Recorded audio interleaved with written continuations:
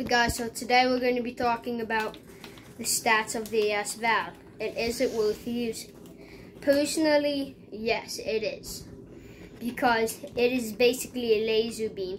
Holds 21 bullets, you start with 20, so you have pretty high damage, and it is not a burst, just an auto, and you get it at rank 15, so it's not really up there at all. So you can pretty much just pre-buy this from like rank 0 for like $1,500 and have an awesome gun. So yeah, there's somebody just killed me.